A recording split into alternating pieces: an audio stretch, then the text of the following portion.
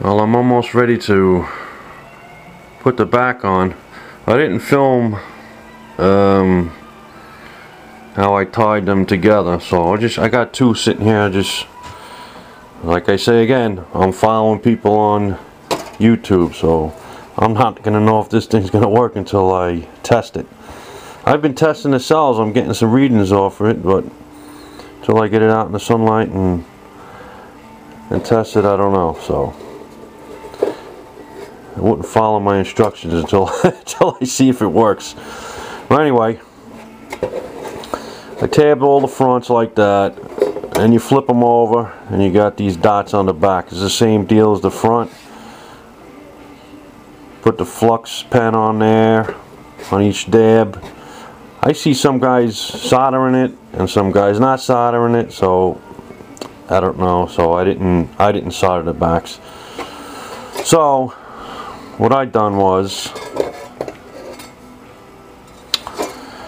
these cells are actually, the way they work is the front of the cell is negative and the back of the cell is positive.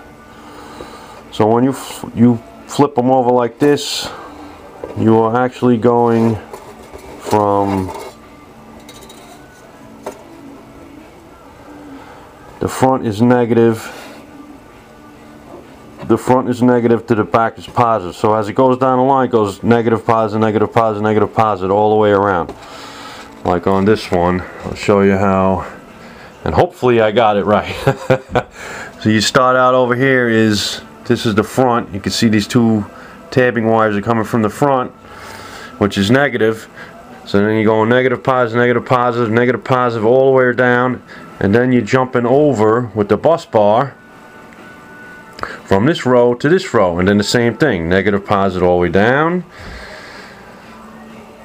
And when you get to this, the same thing, you jump over, negative, positive, all the way down, same thing here, and then you end up with this side, which is, this is the back, this is the positive. So I got one wire on negative at this small piece of bus bar, and I have the positive on this end on this piece of bus bar. Now I'm hoping I got this thing right. I'm pretty sure. I watched a lot of guys doing them, so I'll just have to test it out. I really don't have a light strong enough. I mean, I've seen some guys testing them with like a 500 watt. Maybe if I got a 250 or something, I can test it just to see if I'm getting some readings going all the way down, and test them all before I close in, because once I close it in, I ain't going to be able to get to them. So I'm going to have to try and test that out before I do that. So, and that's it. I mean, once you tie them all together, and then you put your flux pen on the dots, and then you solder these down, and then you set another one on top, and it's the same thing, and you go all the way down. These rows are 9 in a row. 4 rows is 36. I'm not sure. I watched some guy who had the same similar panel. I think he said he was somewhere around 60 watts, something like that. Like I say, I'm just starting out with this stuff, so don't follow what I'm doing. After I test it out and I got it out in the sun and it's producing some power, then you can follow what I'm doing. But for now, I don't know. I watch some of these other guys that are a little more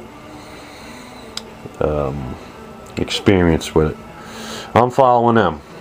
So, all right, we'll see when I close in what it looks like. Oh, and I put some brackets on the frame so I can mount it to whatever I'm going to mount it to. I put 4. You know what I'm thinking for at the back, how I'm going to seal it in. And again, I've been watching a lot of videos, and some guys say putting wood backing is no good, it gets too hot, you don't get enough power, you ain't going to be producing anything in the middle of the day. And other guys are putting this resin, and actually they just pour it in here and they take a brush and they brush it all around, and it actually goes underneath the cell and on top of the cell, and it closes the whole thing in, and it's clear. I guess it runs cooler like that, but that stuff's like 60 bucks for the I think it's a quart. So, and then I see other guys, I see some other guys, they built 10 of them already with wooden frames and wooden backs, and they never say anything that it's not producing any power. So I'm not going to know until I do it myself, and then I see what happens. So, and then nobody's telling me, especially the guys making them out of wood, that what they're doing during the day, nobody's saying anything. So I'm going to have to do my own trial and error. So this one I'm probably going to put a wooden back. What I'm going to do is I have some white fiberglass. It's like 1/8 of an inch that I used building my cap on my truck. It seems to be UV because my cap's been on there for about 3 years now, and I don't see any damage on that fiberglass sheet. So I think what I'm going to do is probably I'm going to get a sheet of that, and I'm going to laminate that onto a sheet of maybe Luan, and I'll have to preserve the Luan, and I think I'm going to put that down on here. I'm probably going to put some silicone on the back of these cells. I've seen some guys, that's how they were doing it.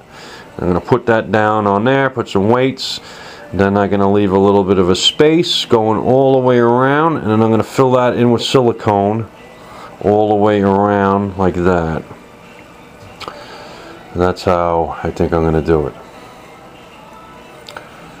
And then we'll just have to see what happens. Alright, well, I got to get some couple measurements and do some cutting and see how it works out. Take it easy.